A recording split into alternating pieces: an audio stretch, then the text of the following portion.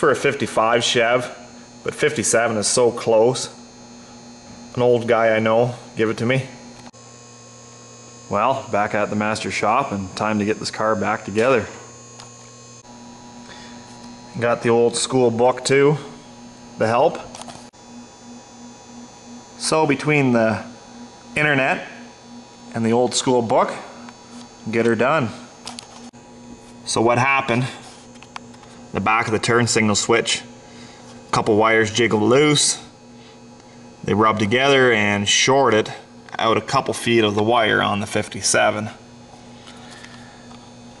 It's not bad enough to replace the whole wiring harness, but it's still a big enough deal because you got to take out some old wire and replace it. So I've checked the wiring harness front to back. So where the turn signal switch is, all that wiring's gone. It's all fried. On this side of the plug, there's a couple wires about a foot that got fried. So really that's not that bad. Just cut that out, put it in, do it all up proper. And this car is good for a long time. What I've done is left an inch of wire at the back of the plug and then snipped it, and then I'll follow it back to where the wire gets good, and hopefully I get lucky and it comes out in another plug, so that way I can just kind of keep the factory look instead of a patch wiring harness. So we'll see how it goes. So when I follow the yellow wire, it goes to this plug here. So lucky me, that way I can keep the factory appearance look with the wiring harness. And this plug here is for the turn signal switch that makes it blink. So far so good. I really don't like wiring. It's just one of those things, but with peace and quiet, I can do it. Gotta like working in the master shop. Got nice cheerleaders over here to keep you motivated. Hello ladies.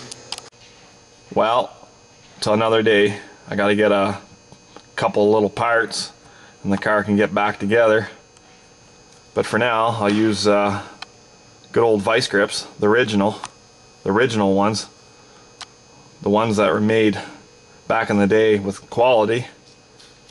Anyways, great steering wheel. Well, the last time I came down to work on the car, I forgot my camera. My bad. One thing that was installed was this new bearing here in the column. That was the source of my problem. What happened was, going down the road, column would jiggle, and then eventually the couple wires on the back of the turn signal switch broke off and they touched each other, shorted out. So $35 part. My bad, but been busy the last couple of years. It happens. Anyways, never thought something like this would happen. So the column's good and tight now. So from the turn signal switch, there's about 20 inches of wire to the first plug. All that was replaced. Then on the other side of that plug, there's 6 wires, I believe.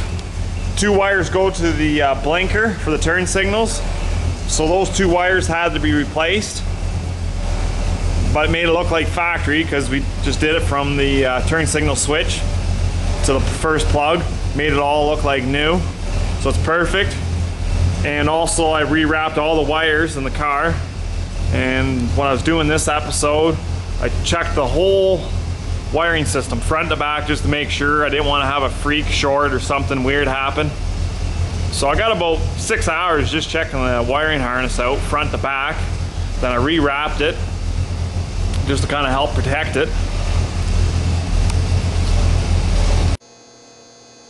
Well, got to thank my buddy for letting me use his master shop and giving me a hand at getting this brake lights and turn signals working on the old Chevy. Thanks for watching the video, and thanks for all the great comments.